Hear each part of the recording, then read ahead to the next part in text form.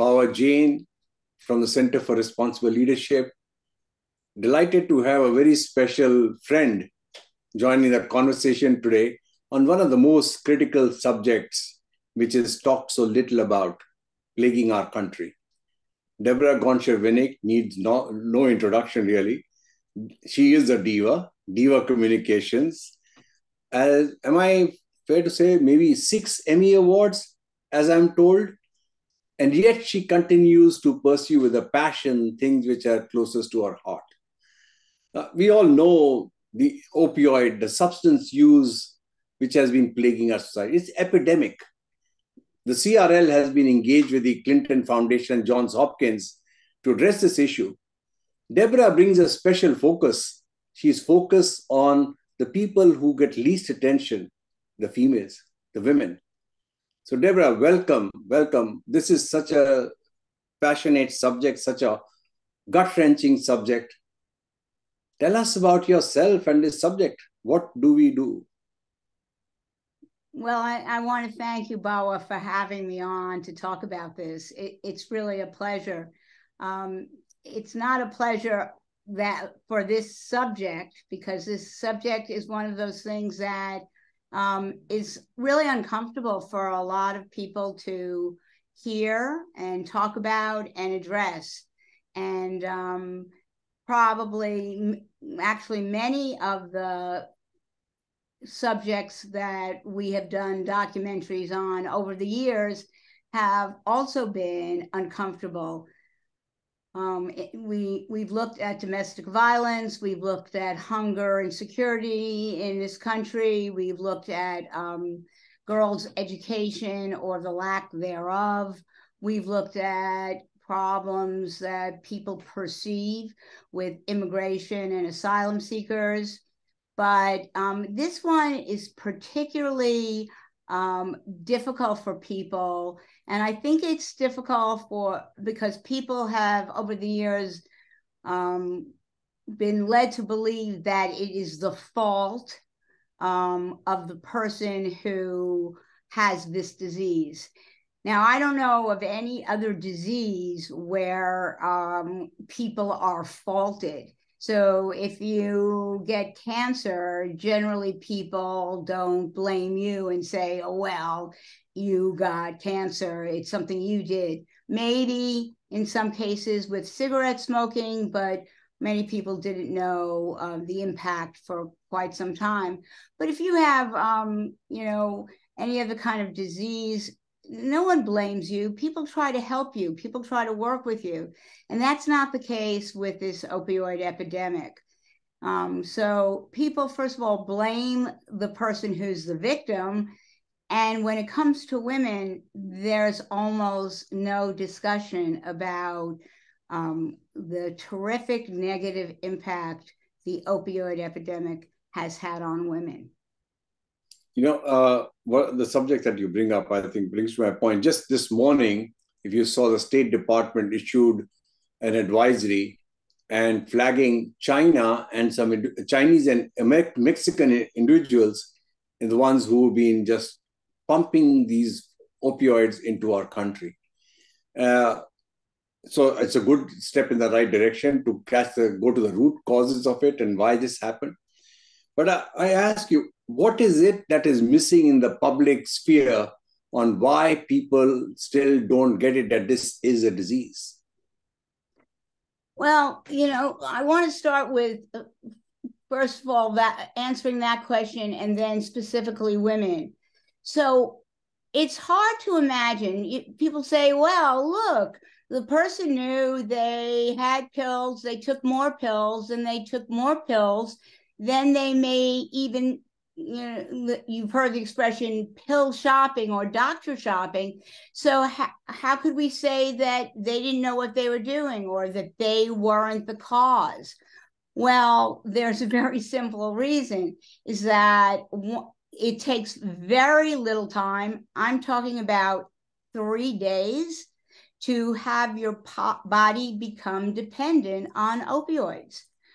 So a doctor may give somebody a prescription because they have legitimate pain, whether it's from a knee injury or back injury, or teeth. That's one of the number one times when opioids are given. And so you take these pills because you don't want to have this pain. And then on the fourth day, you don't really have the pain, but you don't feel so good either. So you think to yourself, well, maybe I'll just take another pill and I'll feel better. And you do feel better, but it's not because it's addressing your pain. It's addressing the changes that are happening in your body. And your body is really starting to go through a little bit of withdrawal if you don't give your body that opioid. So you keep on taking it just to stave off withdrawal. And 6 days, 7 days later, you're taking a couple of pills more, not to get high, just to feel the same way you always feel. And then it's more and more and more. And you're down a path that you literally cannot do anything about. Yeah. I want to take us to your film, which is to be launched this weekend. And so it's nice that we could have this conversation as almost like a premiere. Yes. What is to follow. So tell us about the film itself, because you focused on, was it 5 subjects, 5 specific cases and experts? And what is your, what is it that you would like to tell people about this film? Well, the film is actually a documentary in 2 parts. So part 1, as you said correctly, starts airing on ABC affiliated stations this Sunday, which is June 4th. And then it airs certain stations that day, some other stations the following week. People would have to check their local listings to see when it airs. It's called Listen to the Silence, Women Trapped in the Opioid Epidemic. And what I noticed when I started working on this, which was 4 years ago, is that nobody was talking about women. And 4 years later, that's still the case. I mean, I'm as shocked as anyone else that this is the first documentary that is focusing on women and the only documentary focusing on women. And I understand that in terms of death, more men have died than women. But that still means that we've lost 200,000 women since 2000. That's 200,000 women. That is an astonishing number. And those women are our sisters and our mothers and our daughters and our children. And it's affected us all. And if we don't make some changes, it will continue to affect us for generations to come. Because if you're a pregnant woman and you don't have or can't get the resources to go into recovery, some states will take your child from you when your child is born. Other states will let you stay with the child, but then there'll be all sorts of repercussions down the road. So we're visiting this on generation upon generation, and there are insufficient resources available for women. It's as simple as that. It's like a mic drop. There are insufficient resources for pregnant women, for parenting women, for younger women, for older women. The resources are not there. What struck me was in the film, I was privileged to view, is that you allude to that all the testing that the drug companies do are always on the males and not the females.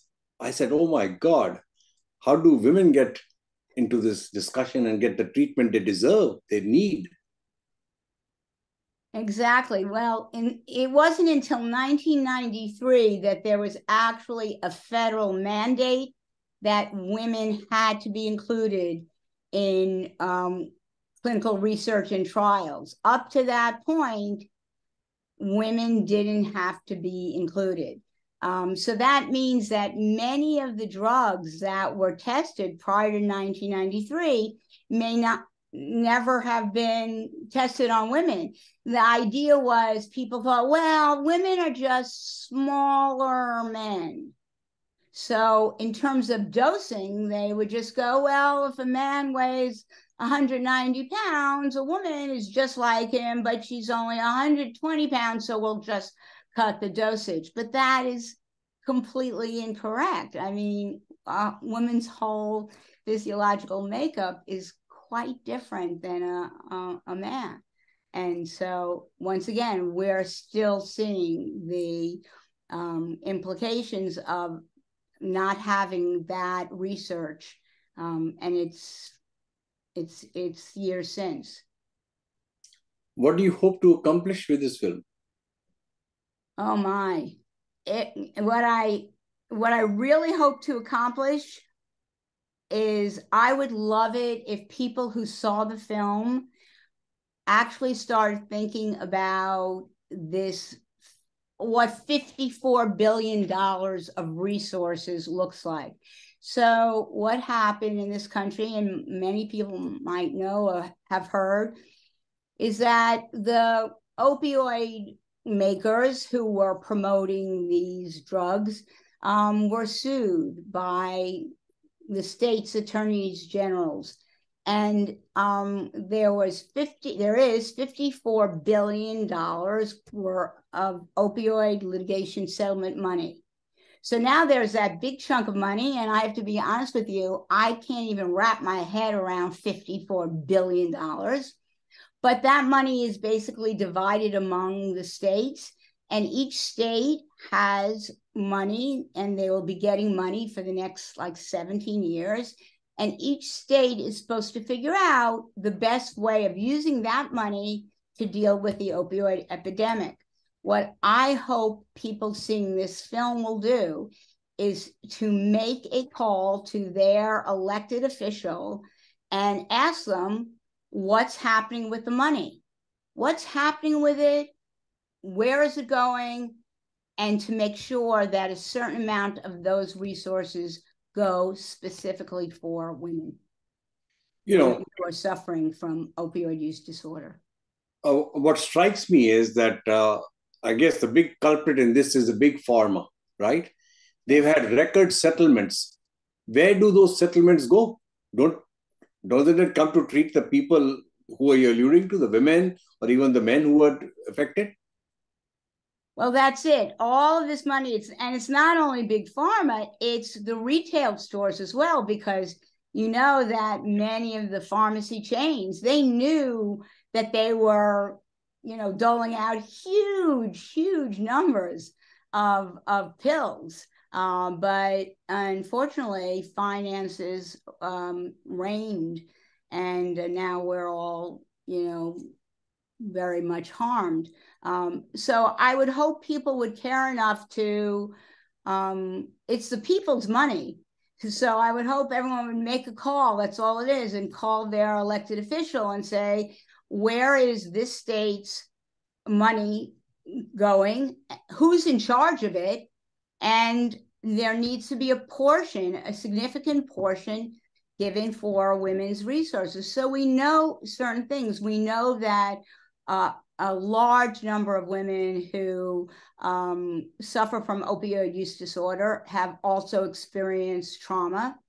We know that this is genetic. So if you have a propensity for addiction in your family, it could be alcohol, it could be another kind of drug, you're at a higher risk. Well, what are we doing to deal with that? And what are we doing for women who are pregnant? And how are we making sure that they feel that they can go into recovery without fearing that their child will be taken from them?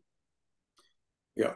Right now, we don't have the resources. Yeah, no, when you mentioned, I know that all these companies, whether it was Duane Reade or CVS or Walgreens or Walmart, every one of them, I think, has made massive settlements. Yes. Of course, the drug companies, again, what happened with Purdue and the Sackler family.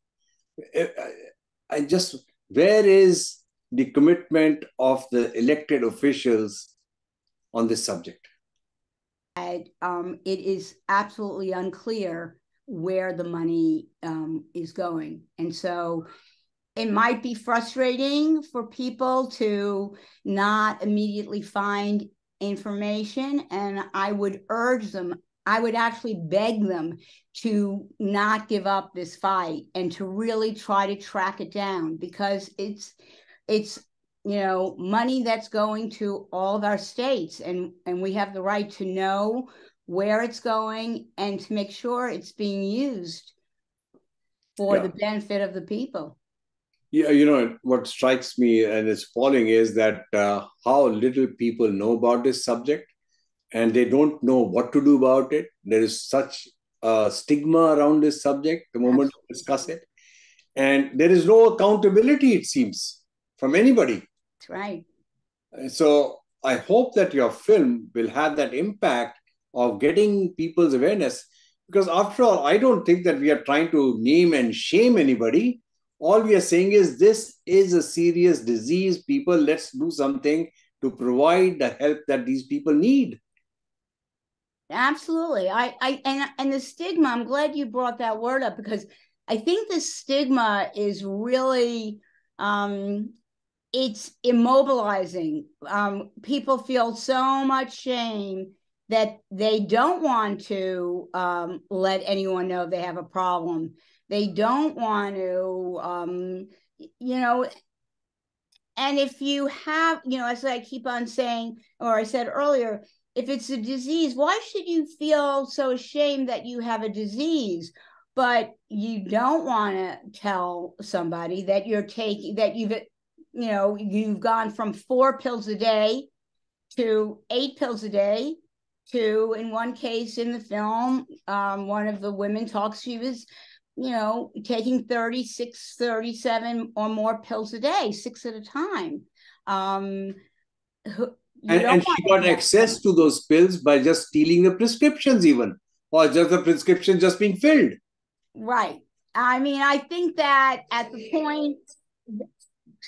point that she was taking that many pills, she knew that something was clearly wrong. And she was doing things like doctor shopping and finding people who were not looking at other people's charts and giving her multiple prescriptions.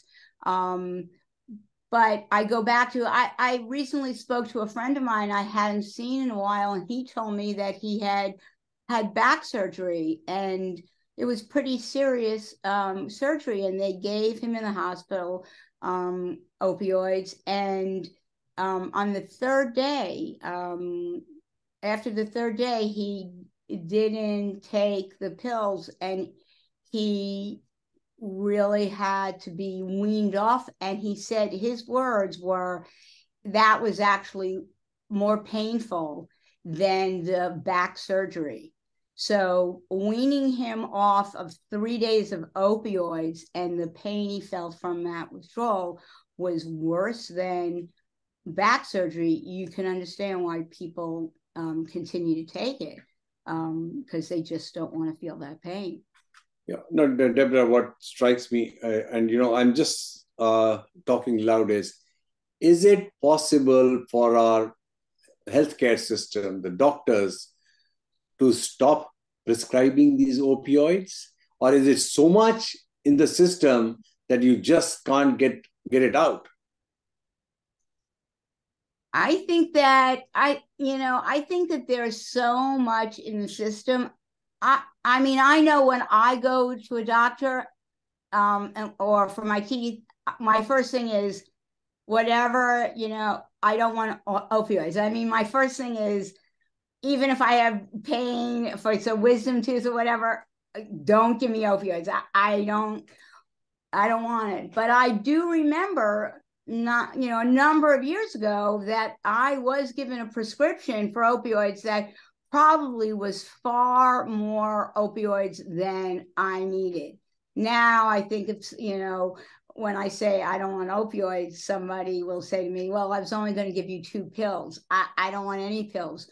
But certainly they were giving huge bottles, 90-day 90 days of opioids. I mean, it's mind-boggling. And one of the things that the mother of one of the women in the film says, that once you get on pills, then when the pills dry up, people don't go, well, I no longer have pills, so I'm going to go into recovery. No, they look for something to replace the pills, and that's heroin. And then that's down a whole other path, which is just even harder. It is all down a very precipitous path. Yeah. And to me is, what can we do? What can anyone do?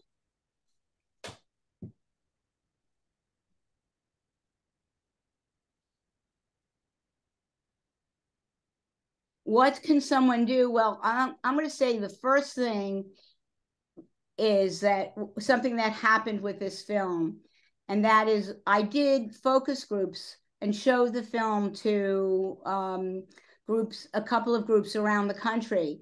And amazingly, a quarter of the people who saw the film said to me in both groups, far away from each other, so they couldn't have been, quote unquote, looking at each other's notes.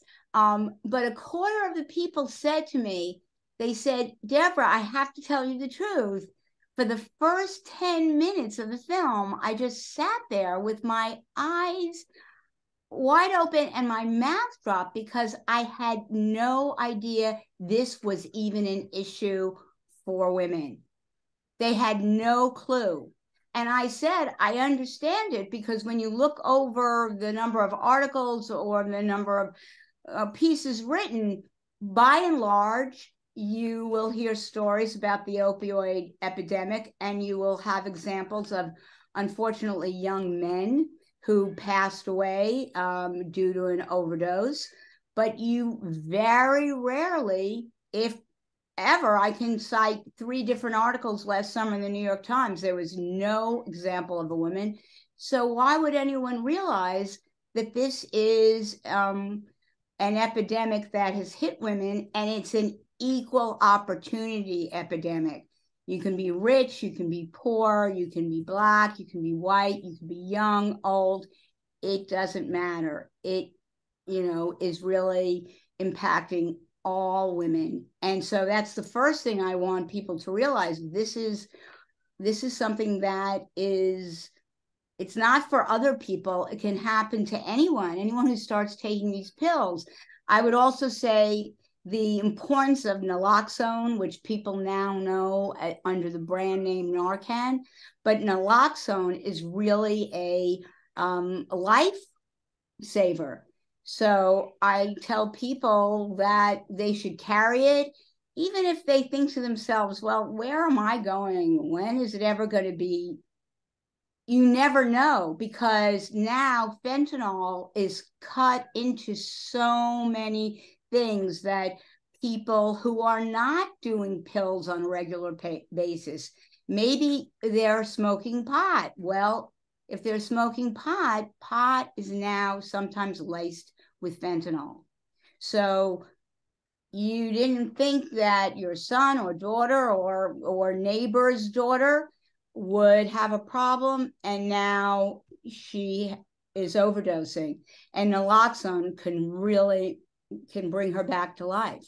So, I always talk about, I believe that it should be federally mandated, that naloxone is in every single building, every public space, whether it's a church, a mosque, a synagogue, Walmart, the library, every building on a university campus, not one building, but every single building. There should be naloxone. It should be there all the time.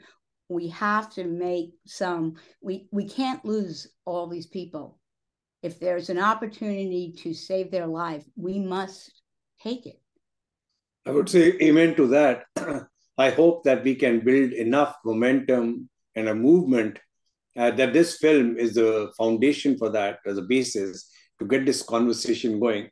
This has been just so eye-opening and really tears my heart to hear all these statistics in the film and what you allude to.